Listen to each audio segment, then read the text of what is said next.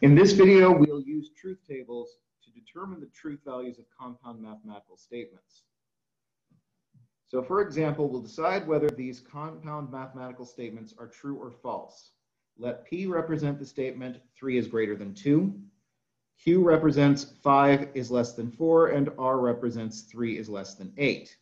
Decide whether each statement is true or false. So our first statement is not P and not Q. P is true, Q is false, and R is true. So not P and not Q is not true and not false, is false and true. So that's false. In B, we have not P and Q.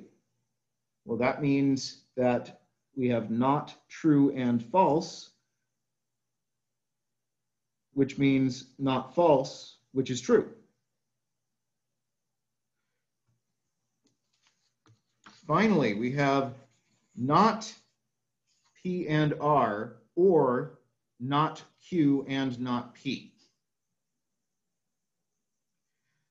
Now, remember that P is true, which makes a big difference here. We'll talk a little bit about that on the next page. So we have not true and true. Since R is true and P is true, that's not true and true.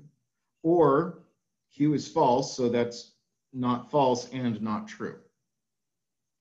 So it's false and true, or true and false, so that's false or false, which is false.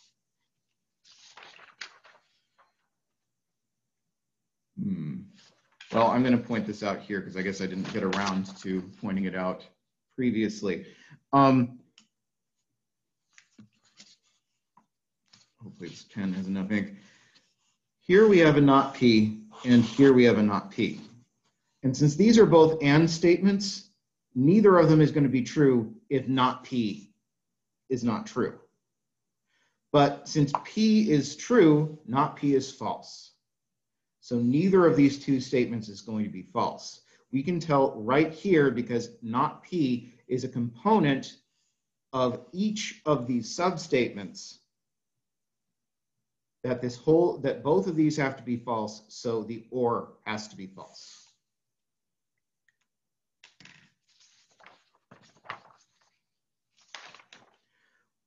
When a quantifier is used with a conjunction or disjunction, we must be careful in determining the truth value as shown in the following example.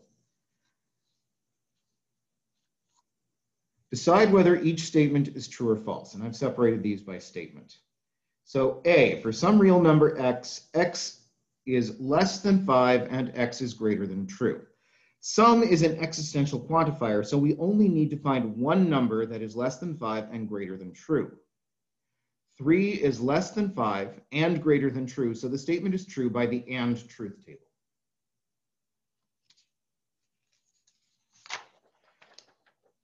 B, for every real number x, x is greater than 0 or x is less than 1. We can pick any real number x and at least one of these statements will be true. Every real number is greater than 0, less than 1, or both. An or statement is true if one or both compound statements are true. So the entire statement is true. Finally, C, for all real numbers x, x squared is greater than 0. For all is a universal quantifier.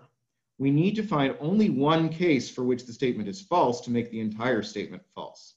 0 squared equals 0, and 0 is not greater than 0, so the statement is false.